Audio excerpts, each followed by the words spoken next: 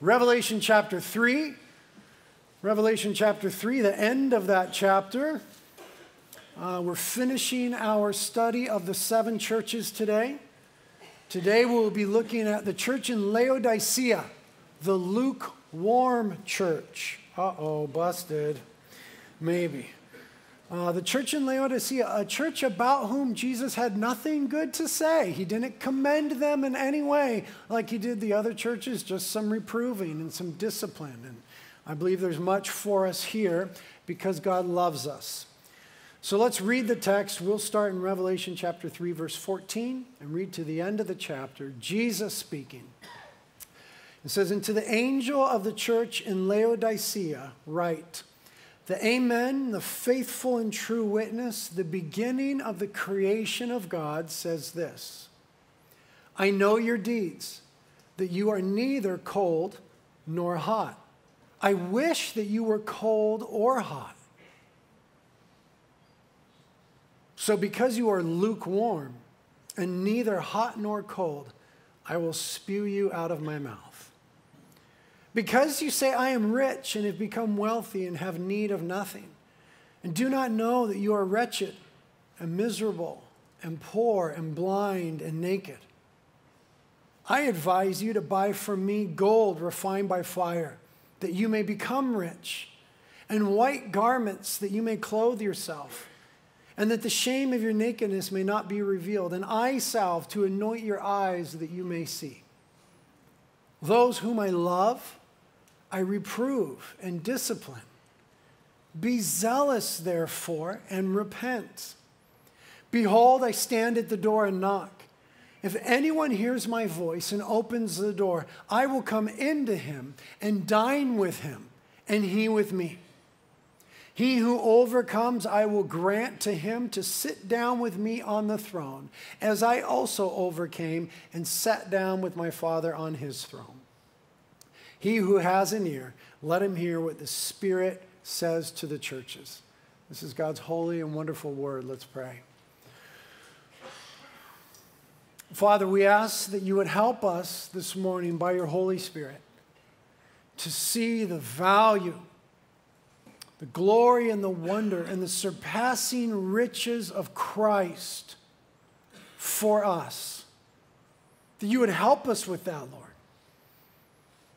We realize that we are people who often put too much stock in different things, as the text speaks of, and are half-hearted when we ought to be wholeheartedly committed to Jesus. But Lord, you know our frailties. You know how easily we're distracted and overwhelmed and excited about lesser things. And we ask that you would help us to see Jesus as the ultimate, as the most wonderful one. That in him we would find all of our hope and all of our joy, all of our peace and all of our strength. Help us to love him, Lord, with all our heart, soul, mind, and strength, for we are greatly loved. Help me to be faithful in teaching and preaching this text in a way that brings you glory and helps my dear brothers and sisters here, as well as myself. We ask this in Jesus' name. Amen. Amen. Well, the church in Laodicea. If you were John on the island of Patmos, just off of the coast of Asia Minor, now modern-day Turkey, and you wrote a letter and you sent it to the coast, it would hit first Ephesus, the first church that we talked about from chapter 2. And then it would go in sort of a clockwise motion along the courier route as these churches are located. And that's exactly what we've seen. John was out here off the coast, and then the letter went to Ephesus, from Jesus next to Smyrna, Pergamos, Thyatira, Sardis, Philadelphia, and now Laodicea, kind of completing the courier circuit. And Jesus was addressing all of these churches, and each church was an actual church at the time, a historic church. They were there. They were real people with a real context and real problems and real situations that Jesus was speaking into. But they were also representative of us, and they were representative of all the church at all times. And so in speaking to them, Jesus is speaking to us. When he spoke to the church in Ephesus and said, "You've left your first love. I am to be your greatest love. Don't just be busy, be intimate with me. Give priority to your relationship with me. He was speaking to us. When he spoke to the church in Smyrna, who felt the oppression and the pressure of a culture that was in opposition to Christ, he encouraged them to be willing to suffer for Christ and to not compromise in their suffering and in the difficulty. When he wrote to the church in Pergamum, he was speaking to us when he said to be discerning in doctrine. Don't tolerate error, but hold forth the truth and cling to the truth and espouse the truth within the church. He was speaking to us. And he was speaking to us when he talked to the church in Thyatira, where there was all sorts of immorality going on. He told the church there, and he's telling us to practice righteousness in the face of evil as a people of Jesus Christ, that there ought to be holiness in the church. He was speaking to us when he spoke to Sardis, who was the church that was dead but didn't know it. And he was telling us to be careful of cold, dead religion and outward displays and just going through the motions. He was calling us to an inward reality of a relationship with Jesus Christ. And he was certainly speaking to us when he spoke to the church in Philadelphia about the doors of opportunity he had opened for them, that their lives were meant to count for the glory of Jesus Christ, that they had evangelistic opportunities. And so our lives are meant to count for Christ's glory. And he has given us opportunities and open doors. He was speaking to us on all these things. And dear brothers and sisters, he is speaking to us this morning as he speaks to the church in Laodicea. And he speaks to them about their need for wholehearted commitment. They were the half-hearted church. They were the lukewarm church. And he's calling them to wholeheartedness. And this sort of route that the courier would have taken that forms sort of a geographical circle, forms sort of a holistic picture of what the church is meant to be.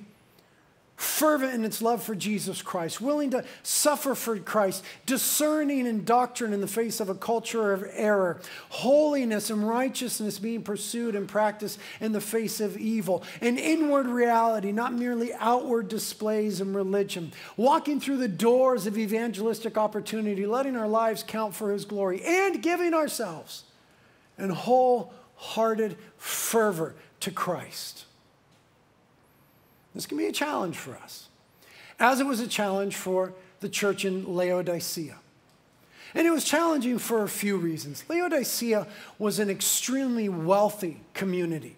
They were extremely affluent.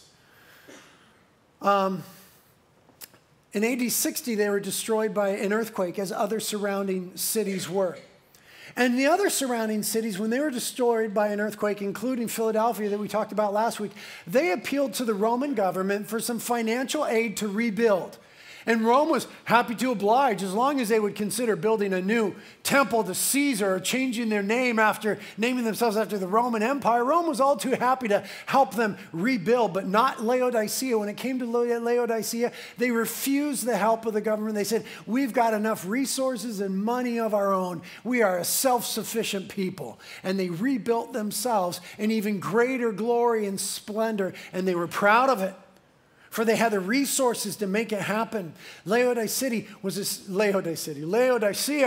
city of big banks and big money. And they had a certain resource there that was wanted by the rest of the world. They raised beautiful black sheep. And it was said that the wool on these sheep glistened and shimmered, and it was black as midnight, and it was beautiful. And from that wool, they would make carpets and tunics and different clothing. And it was a big resource for them that they exported, but they also sought to clothe themselves in the splendor of it. They not only had big banks, they had beautiful black garments like the world had never seen. And they were also sought after for their medical community. They had a school of medicine there that was world-renowned, where people were being trained, and they were pushing forward advances in medicine and research. They had developed an eye salve that was famous all around the then-known world. People with different eye ailments would come to Laodicea seeking some of this eye salve. They had the best doctors and the best training and the best treatments, and they were on the cutting edge. They were where people came when they wanted to get better. They had resource. They had something to offer. They had beautiful black clothing and big banks, and they were proud of all of it. And Jesus uses this as an opportunity to speak into their lives and into the life of the church. And so he says in verse 15, I know your deeds, that you are neither cold nor hot. I wish that you were cold or hot. So because you are lukewarm and neither hot nor cold, I will spit you out of my mouth. Because you say, I am rich and have become wealthy and have need of nothing. But you don't know that you are wretched and miserable and poor and blind and naked. They thought they were rich and they didn't need anything and they didn't need anybody's help. After all, they had all the medicine, all the wool, all the money, but they lacked one thing that every city needs. They didn't have water. Laodicea didn't have a good water source. Their water source was contaminated with minerals that made the water bitter, and it would turn your stomach. And when you drank it, you would spew it out. And this is difficult for any city with bad water. Carpinteria knows about this. And they were looking for something better, and they had neighbors who had better water. One of their neighbors was the city of Aeropolis, and Aeropolis was famous for its hot springs. And the hot springs had medicinal value, and they were life-giving, and they were vibrant, and you could relax in them, and they were useful, and you could use that hot water, a great commodity in an ancient culture, for all sorts of different things. They didn't have nice water like Aeropolis. And then one of their other neighbors, Colossae, had beautiful, deep, cold water springs, fresh, cold, living, vibrant water bubbled up from the ground in Colossae. And they said, man, we've got big money and beautiful black clothes, and we know how to help people who are sick, but we haven't got decent water. And so what they did was they built aqueducts, right? They said, we want some of that water. So they built an aqueduct coming from Aeropolis to pipe in the hot water, and they built an aqueduct coming from Colossae to pipe in the cold water. And they said, yes, we'll bring it in, and now we have everything. And much to their chagrin, when the hot water got there and the cold water got there, it was all lukewarm. Didn't travel well. Didn't last long. Didn't stay hot and so maintain the value that hot water has as being useful. Didn't stay cold and so maintain the value that cold water has as being refreshing and rejuvenating. Jesus takes hold of this opportunity and says to them, you guys are like your water. You're lukewarm. And they all knew what that meant. No one likes lukewarm liquids. Think about lukewarm milk. Disgusting. Give it to me icy cold or hot with some cocoa in it or something, but don't lukewarm milk, blah. And so Jesus lays hold of this imagery. And he says, I wish you were hot or I wish you were cold. Now, we often misinterpret that, and we think that hot means on fire for Jesus and cold means just dead to Jesus and in opposition and not caring. That's not what he's saying. Both have value. It doesn't mean cold and loveless or lifeless. He means cold and vibrant, bubbling springs of refreshing water is what the Christian's life ought to be like. And hot and rejuvenating, useful, restorative, relaxing water. So the life of the Christian ought to be vibrant like hot water, refreshing like cold water. And he says they were neither. There wasn't the vibrancy in their Christian lives that they so sought after in their water sources. They had become lukewarm. They had settled. They weren't traveling well. They weren't lasting long. They'd become tepid. And Jesus says, because you're neither hot nor cold but lukewarm, I will spew you out of my mouth. That doesn't sound good. What is he saying? I'll spew you out of my mouth. Remember, he's speaking to his church whom he loves. Let me tell you what he's not saying. He's not saying, gosh, you're not on fire and you're not like a bubbling brook of fresh, cold water, so I'm done with you. I'm throwing you away. I'm spitting you out. You're out of my kingdom. That's what he's not saying. It's not the gospel of the kingdom. That's not what the Bible teaches. That's not what he's speaking about. He's simply using imagery that everyone could relate to. Everyone got it. When you're looking for a cold drink of water on a hot day and it's lukewarm, it's just not what it's meant to be. And when you're looking for hot water to use for something and it's lukewarm, it's always a disappointment, like your coffee mid-morning. And Jesus says, this is a disappointment. This is not the way it's meant to be. You guys have gone in a direction. You guys have settled into something you, as my beloved people, ought not to be. Lukewarm. You're not fresh and vibrant and bubbling over with my life, and you're not on fire with the reality of my love for you. You're lukewarm. Complacent. Passive in your Christianity. Idle in your heart and in your expressions of Christianity. Shallow, not deep like cool water. Self-satisfied is what they were, and so they were superficially settled in their lukewarmness.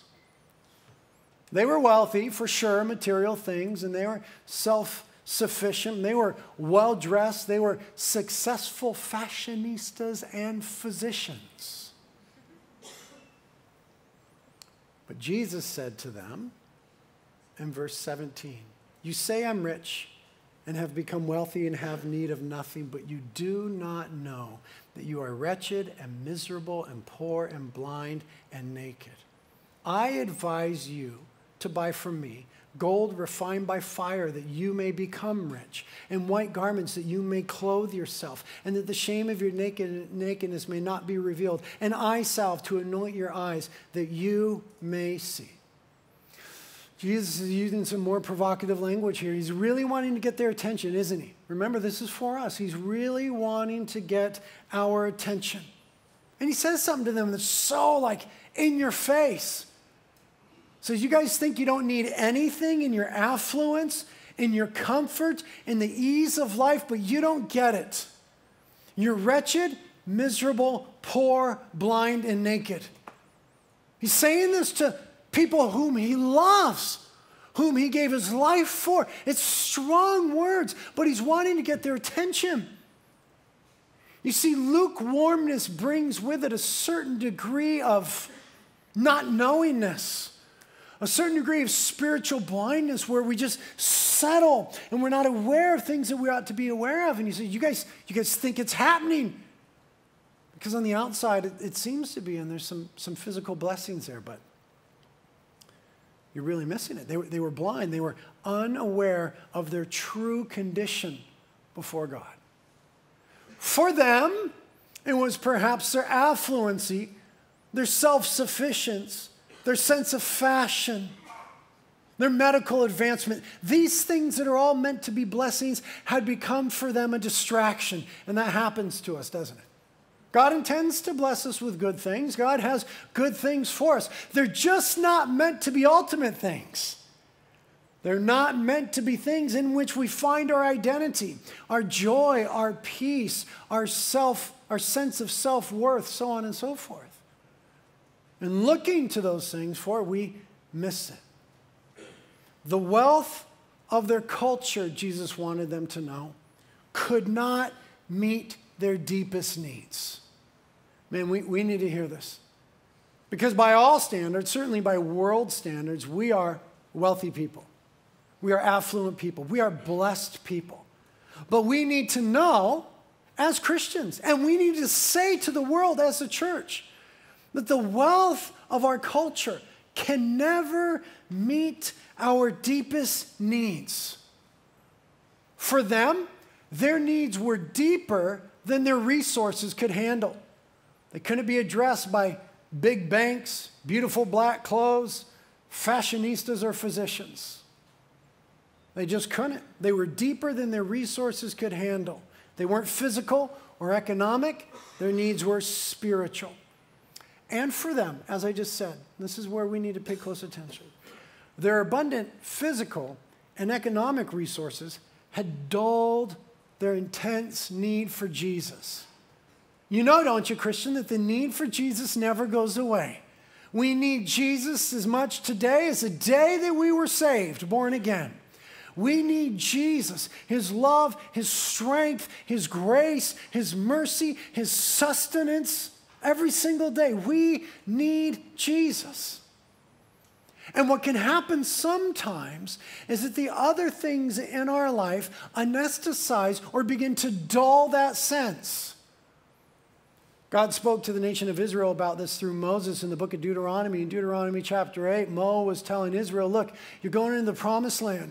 And there's going to be blessings there. It's going to be a land that flows with milk and honey. There's going to be resources and there's going to be opportunity like you've never known. And there's going to be all of this gain. But in all of your getting and all the opportunities and all of the resources and all of the drinking of the milk and eating of the honey, don't forget the Lord God. Because the good life, the easy life, can just sometimes cause that to happen. You know how it happens. When everything's going along fine, sometimes we drift.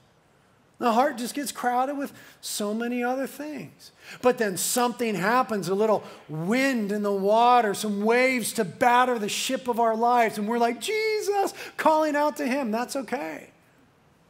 But we need to be careful of some of our physical comforts.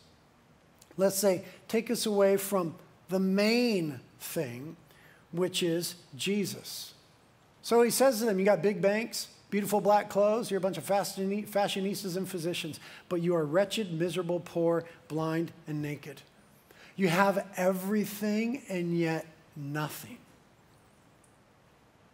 Consider yourselves rich, but there's an inward poverty that's taking place.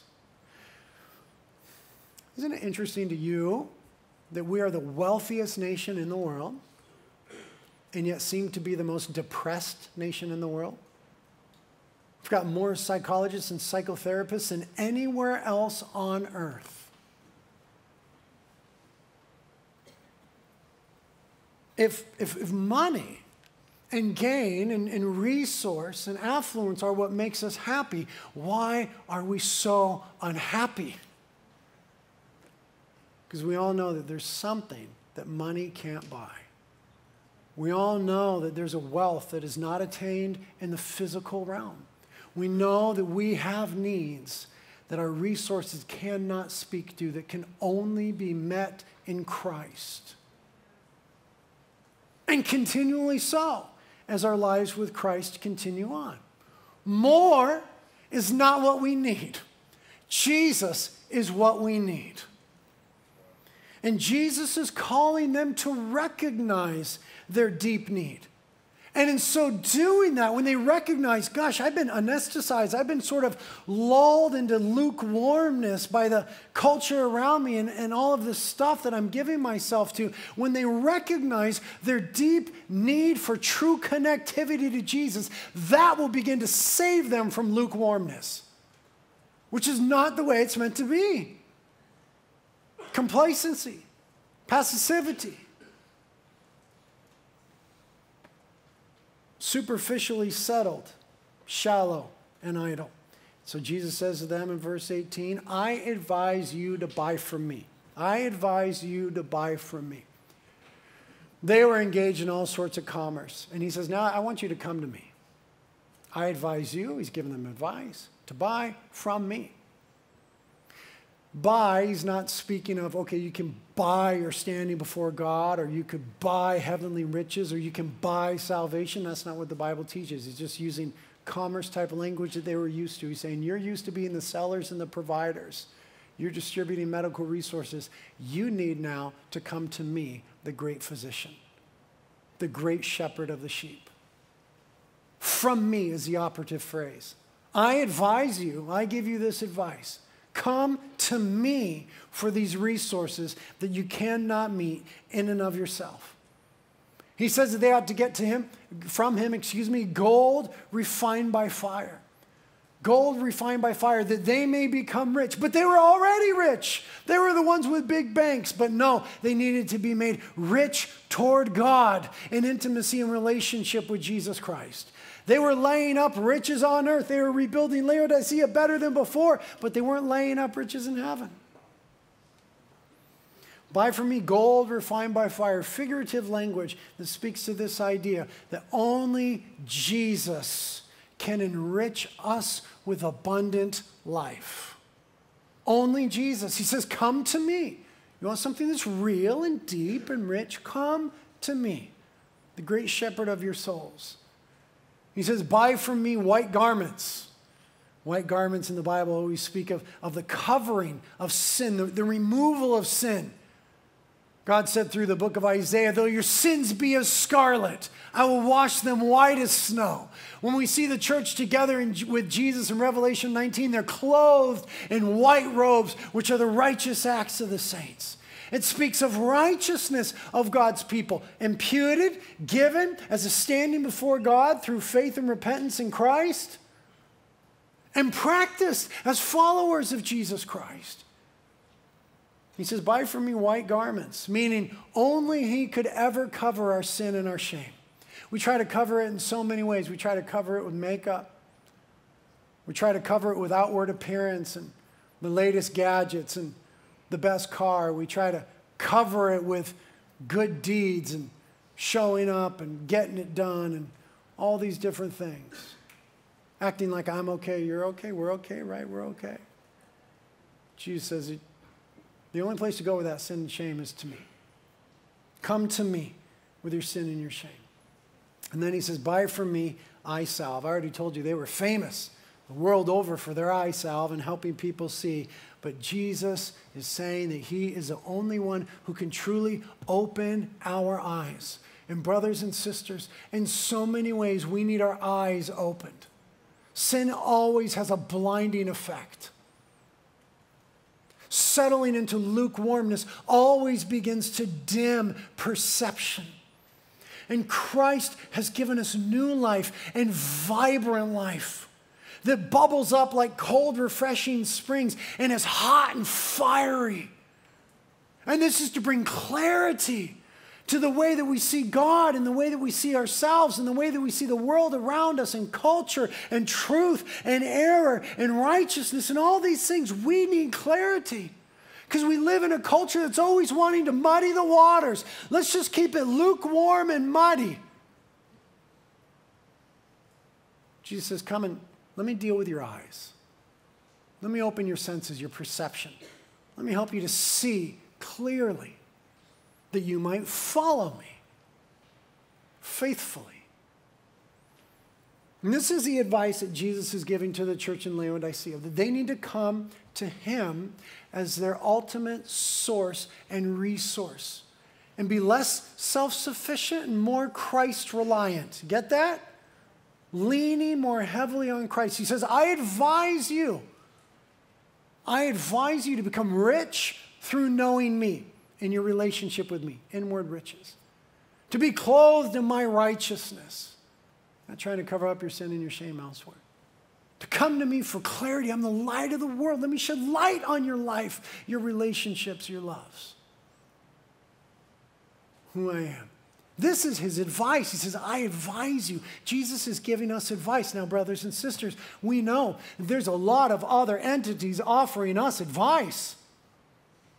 Culture's got advice, but it's not go to Jesus for gold refined by fire and white garments and eye salve. But there's advice being offered to us by culture and the world all day long, and it would have us look elsewhere for these things. It would fill our heart with other things and with lesser things.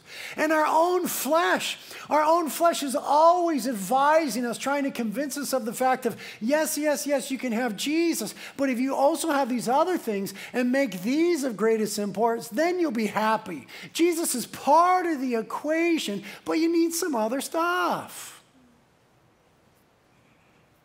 Our flesh advises us that way often. And let's not forget the old enemy of our souls, that serpent of old, Satan. He's not advising us to go find all of our joy and riches and glory in Christ. He's not telling us to forsake our sin and our shame and take him to Christ, that through his forgiveness we might be clothed. He's not saying that our eyes need to be open. He's saying, just let it settle. Just settle down a bit. Don't be so hot. Don't be so cold. Just go with the flow. And in the flow is found tepid, lukewarm sort of Christianity. Jesus speaks into all these other voices and says, here's how I advise you. And we ought to listen to the advice of Jesus. In verse 14, he introduces himself as the Amen, the faithful and true witness, the beginning of all creation. You know what amen means? It comes from that Hebrew word that means truth, certainty. That's firm. That's fixed. That's unflinching, right? When someone says something good, you're like, amen. That is true and certain and fixed and good. Jesus says, I am the amen. And I'm the faithful and true witness. He tells the truth. He is the truth. He leads us in truth. He witnesses of the truth. And then he says, I'm the beginning of all creation, which does not mean he's created. Let's remember theology here. Jesus is not created, though he draped himself in humanity at a point in history. He always existed. He's a pre-existent one, the second member of the Trinity. Jesus has always been. The word there, beginning, in the Greek means the source of all creation. The scriptures tell us that Jesus spoke all things into existence.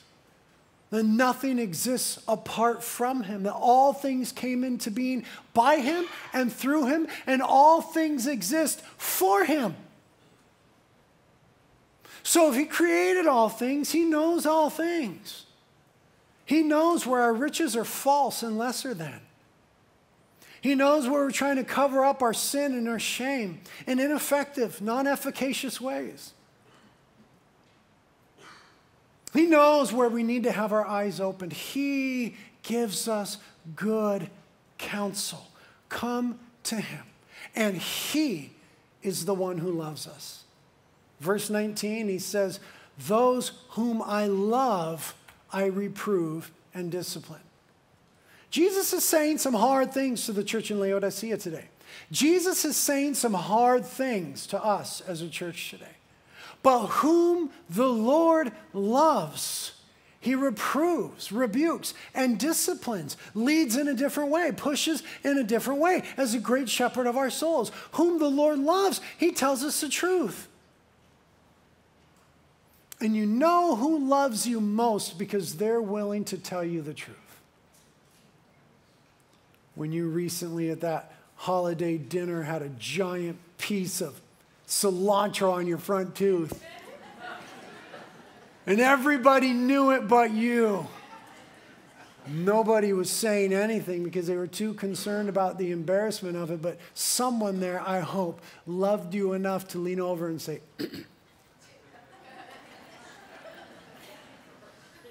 the one who can tell you when you smell is the one that loves you the most. People who love you tell you the truth. Jesus is telling us the truth in his infinite, unfathomable love. Whom the Lord loves, he reproves and he disciplines. So if there's any sense of reproof and discipline today, it's the Lord loving you. It's the Lord loving you, loving me, loving us, and calling us out of complacency, idleness, shallowness, self-satisfaction, and superficial settling. And we have to get that. Because if we miss the motive of God's love for what he's saying to us, then we miss everything and we'll never respond rightly. It'll just be another religious show. It'll just be another thing I got to do. But if we know that it's an expression of God's love for us, then our heart begins to respond rightly to the call to being wholehearted toward Christ. And what we find expressed behind the text and what we find in our daily lives is that we have to remind ourselves continually of the truth of the gospel. Don't we? Don't we have to remind ourselves continually of the truth of the gospel? The gospel is not only the means by which we are saved, it is the means by which the Christian lives. We have to remind ourselves continually of the good news. That's what gospel means. It means good news in the Greek. But the good news comes, as it often does, on the heel of bad news. And the bad news is that we are more horrific than we ever dared to think. But the good news is that we are more loved than we could ever possibly imagine. Now, why do we remind ourselves of this? We remind ourselves of this because it always brings us back to Jesus. Because when I discover again tomorrow that I've acted badly and I'm somehow in my flesh bad, where do I go with that? Where can I go but Jesus? And when I find tomorrow that I've once again been rejected and I don't feel loved and I'm fearful of my standing before men and maybe even before God, where can I go but to Jesus? And what does this do to the heart of the woman, the heart of the man, but cause it to rejoice? Christ has died for my sins. I've been accepted before God the Father because of what he did for me. And I experience and am in his love as a beloved child of his. We got to continually remind ourselves of these truths. Our ongoing need for Christ. Because if we are not reminded of our constant ongoing need for the gospel, if we do not feel that Jesus is our greatest need, then other needs will begin to seem more urgent, more immediate, more significant and relevant. Let me just say it plainly. That was a rather robust sentence. If we don't get the fact, feel the fact, lay hold of the fact that Jesus is our greatest need and the source and the center of all of our joy, then other things begin to seem more important, more immediate, more urgent, more relevant. And we begin to give ourselves to other things. And the human heart gets crowded. And so the call on the Christian is to carefully and consciously oppose the growing significance of these felt needs. To constantly be pushing ourselves and one another back toward Jesus when we think, well, yeah, Jesus, but I need this. Back toward Jesus. To deal with these felt needs, which are really false needs, which begin to crowd out the relevance and the reality and the joy of God and the gospel and the kingdom. And we find ourselves through these subtle, creeping distractions, like slow water moving through an aqueduct, just settling into a tepid, lukewarm, shallow sort of existence. Because fire needs to be stoked. Fire needs to be fed. You can't leave fire alone lest it begin to grow cold and to go out. Fire has got to be stoked and fed. And cold has got to be kept and preserved. How much more in that ancient culture before refrigeration? Cold was like a serious thing to keep it cold, man. Fire has to be stoked and fed or it grows lukewarm. And cold needs to be kept and preserved or it grows lukewarm. That is why the scriptures say in Proverbs 4 that we are to watch over our hearts with all diligence, for from them flow the springs of life. The Christian life is not one of passivity. It's not a lackadaisical thing. It's not one of complacency. It's meant to be of fiery vibrancy and life-giving, bubbling, cold, refreshing waters that need to be fed and kept through our relationship with Jesus. Fed and kept through our relationship with Jesus. You know how we view our lives? We'll use this circle to kind of represent it. My life. That represents my life. And what we often have is this. J for Jesus. Jesus as a part of my life.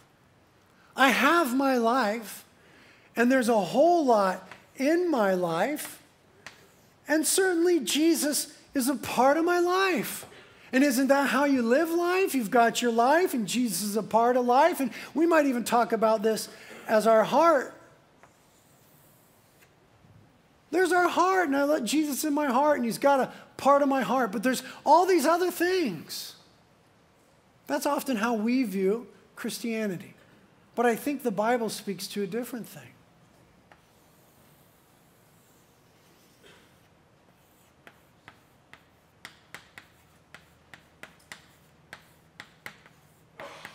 Let the circle now represent Christ, Christ's life.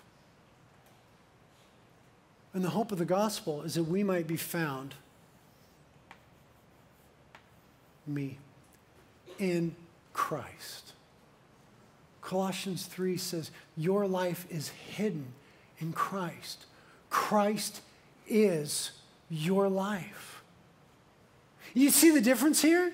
Do you see the juxtaposition? One is sort of half-hearted, and one is wholehearted. And it involves our heart, but we've also been brought into the heart and the life of Christ.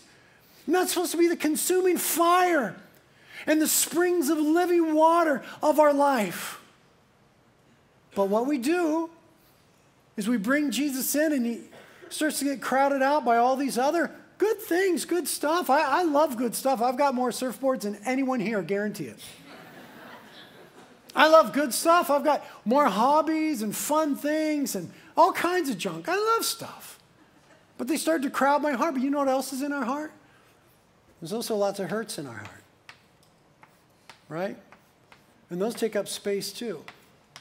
And those begin to crowd it too.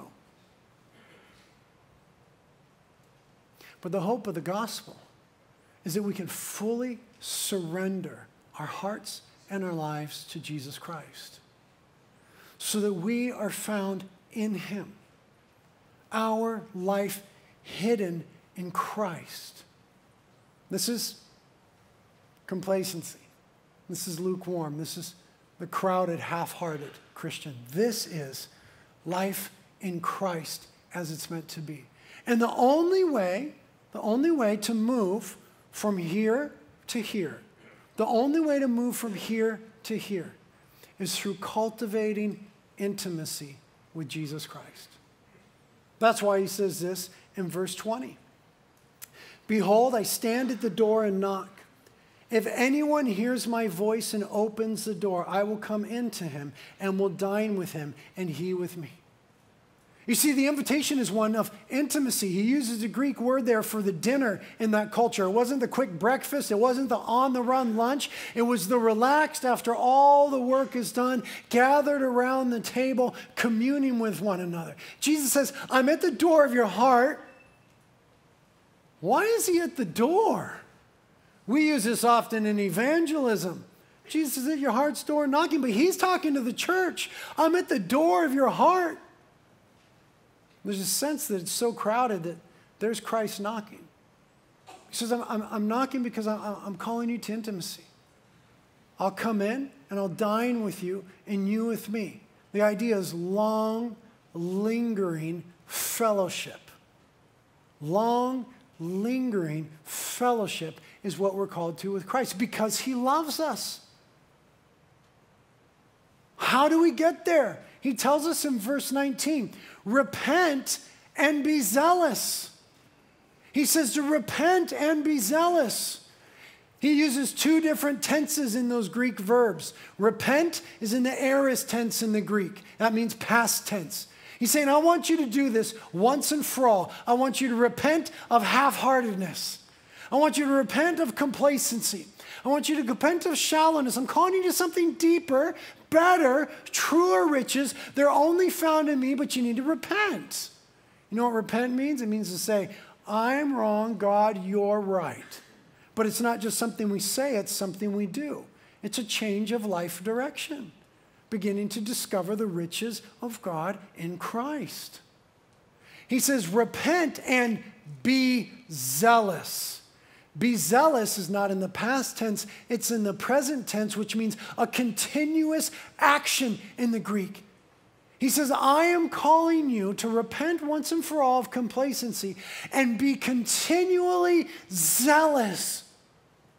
How do we do it? Because we can't just muster it up on our own. Then we fall into performance again. Then we fall into pretending again. And then we fall into religious displays.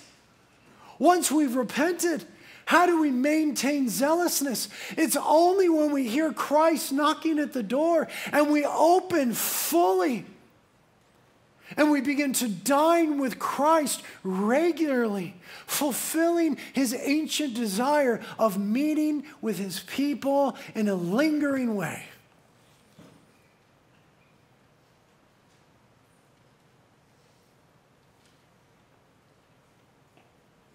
Spending time with Jesus, at the feet of Jesus. And intimacy. Martha, Martha, you're worried and bothered, distracted about so many things. Mary's chosen the good part, the only part that really matters. She was seated at the Lord's feet listening to his word. Jesus, I think, is saying in the text to the church in Laodicea, you guys have a lot of good stuff. You guys have a lot of good stuff. But somewhere along the line, your stuff became the main thing. And I love you. And I just want you to remember that I'm the main thing. I'm the only one that heals. I'm the only one that restores. I'm the one who renews your soul with cold, refreshing water and fires your cold, hard heart with white, hot passion. I'm the one who loves you. So be with me. That's the only way to move from here to there. Repent and be zealous, cultivating lingering intimacy. So I finish with this question. In what ways do you linger with Jesus? It's got to be intentional, doesn't it? It's got to be intentional. There are serendipitous moments, moments where that lingering just happens and you find Christ in this place and you're enjoying his presence and he's ministering to you. But doesn't being a disciple of Jesus Christ call forth some discipline from us? Where do you intentionally linger with Christ? What will 2015 look like for you? Don't be a victim of your schedule. Be the master of it. Schedule Jesus. He's like a mama here saying, hey, bro, dinner's at... My mom said, bro. Hey, bro, dinner's at 5. Be there. We're going to be together. Work is done and we're lingering together. Jesus is calling us out. So are you hearing the call? Come away with me, my beloved. Are you in your life intentionally lingering with Jesus? I find that it means I got to schedule it. That's not perfunctory. That doesn't make it routine or mundane. I am just so distracted by so many things, mostly good things, some very hard things, that if I'm not disciplined in my endeavors to draw near to Jesus through the reading of the Bible, the study of Scripture, prayer, worship, and meditation, then I won't do it. And I will go lukewarm. Pretty quickly. It doesn't take that long for hot to cool, cold to warm up. So what will your year look like? How will you be intentional with Jesus Christ? He makes us the most incredible promise in verse 21. He who overcomes, I will grant to him to sit down with me on my throne. Invite Jesus to the table. It's just the table of your life. He ultimately invites us to the throne, to the place of being secure in his kingship, ruling and reigning with him. You don't have anything better than Jesus. Let your heart be filled with Christ. Amen? Thank you, Lord. Thank you for speaking to me. And hopefully thank you for speaking to us. Again, Lord, I just confess that I'm distracted by many good things and some hard things, but you're bigger and you're better than them all. And so we ask now, as we endeavor to linger, now, Lord, as we're going to, during the second set of worship, linger in your presence, we ask that, Holy Spirit, you would help us to draw near to Christ. Help us to see Jesus as bigger than the storms in our lives. Help us to see Jesus as more wonderful than the blessings in our lives, for which we are thankful. Help us not to let other things be the ultimate thing. And help us, Holy Spirit, to experience Christ, to experience intimacy with him, to hear his voice, feel his embrace, to know he holds us and that he's with us. Help us, Holy Spirit, to know the love of the Father, to enjoy it, to be rejuvenated, restored by his love. Help us with these things, Holy Spirit. We ask it in Jesus' name. Amen.